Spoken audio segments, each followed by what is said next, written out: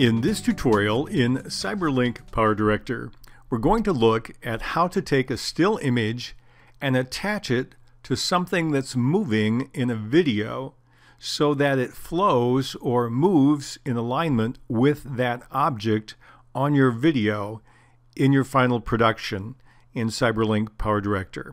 This comes as a result of a question I have from one of my subscribers who said they have an object on the screen, it's moving, and they wanted to attach an object to it that was a still image.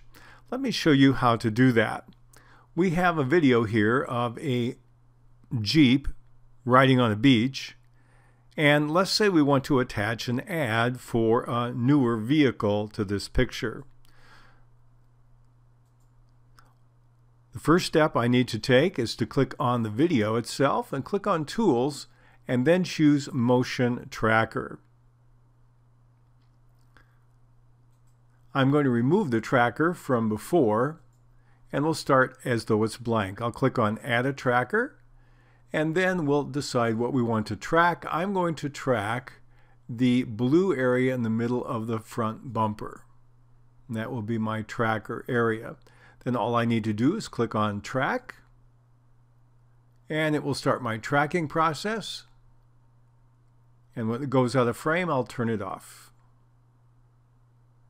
Okay, there's my tracking. And now what I need to do is pay attention to step 3. We have 3 buttons. I can add a title text, I can add an effect, or I can actually add an image pip object or video clip. Let's do image. I'll click on the middle button, and then it says, where do I want my media from? I'll click on Import Media Clip, and we'll import, in this case, from the media room.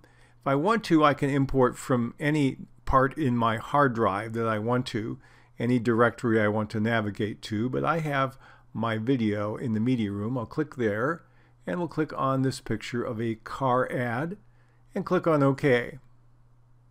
If I want to, I can add a border around it. I'll do that. The default is white. We can make it any color we want to. Let's do something more in the yellow gold range. I'll click on that and click on OK. Now I have an image with a border, but it's not the size or location I want. Now if I want to adjust the distance with a tracked object, I can do that. That's by default.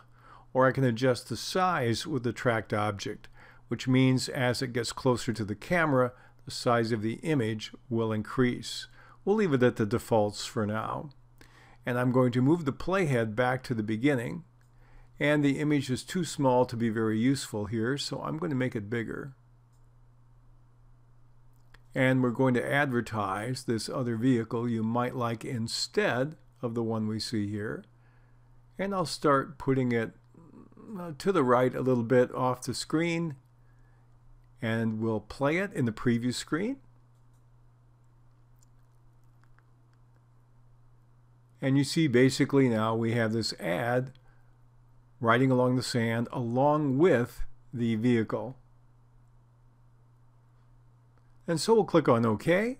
And when we look at our timeline, we see that our image is here. It's been tracked.